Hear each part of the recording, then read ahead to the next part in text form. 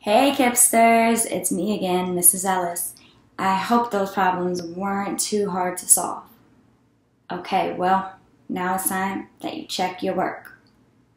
I did the work, and let's see who got the right answers. Oh, make sure you solved it, and you're not just trying to look at my answers first, okay? You ready to see it? Okay, here's what I got. So, when I did the 10s with the 10 strategy, I added 30 plus 60 and got 90. If you got that too, show me your I agree symbol. Awesome. Then I did 8 plus 5 and I got 13. Then I had to add 90 plus 13 and I got 103. You got that too? You're so smart. Okay, and then the other strategy, probably my favorite, is when I got to keep a number in my brain and count on. I kept the number 65 in my brain because 65 is bigger and it will take me a shorter amount of time to draw out 38. So then I kept 65 in my head and I drew 38 in 10s and 1s. Then I decade counted up. 65, 75, 85, 95, 96, 97, 98, 99, 100, 101, 102, 103. So 38 plus 65 equals, you got it, 103. I knew you guys would be able to solve it. All right, well, now I wanted to do some subtraction with you real quick. This subtraction strategy is going to look very similar to the strategy that Miss Miller used because it's the exact same thing. When we subtract, we always start with the, some people said total, some people said biggest number. So I need to start by drawing 83. 10,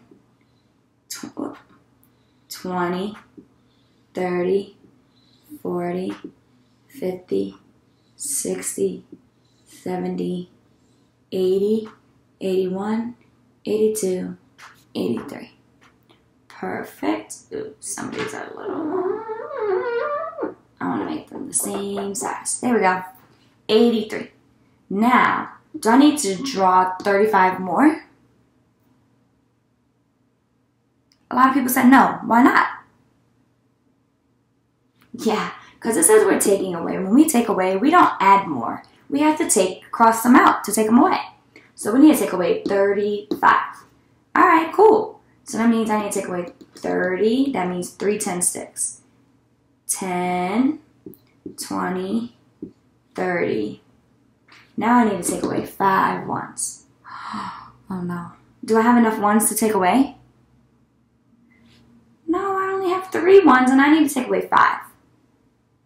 What do you think we should do? I heard some people say turn a 10 stick into 10 ones. Yeah, I know that there's 10 ones in this 10 stick. So let me go ahead and draw those 10 ones in that 10 stick. 1, 2, 3, 4, 5, 6, 7, 8, 9, 10.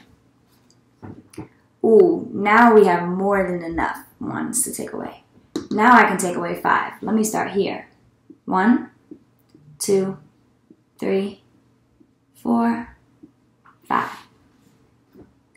Now we need to count how many is left. Count it.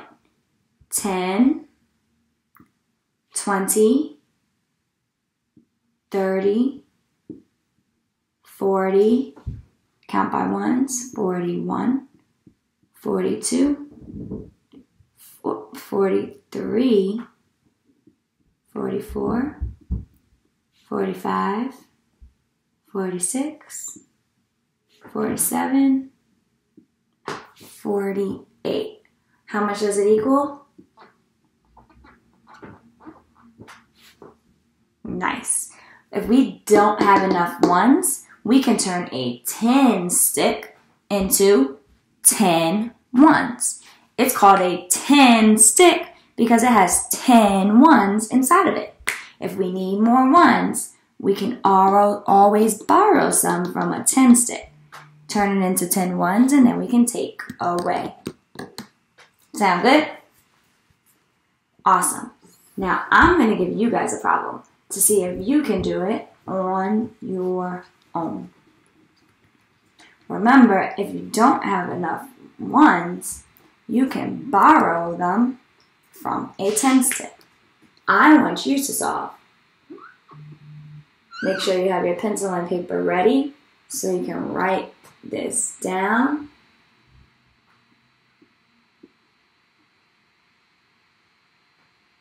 Make sure you're drawing your representation. So you should draw your 10s and 1s, cross them out, and figure out what that missing number is. 72 minus 47. Your turn to solve it. I wonder who's going to get it right. I know you're going to get it. It's so easy. Can't wait to see you soon, good sirs. Bye.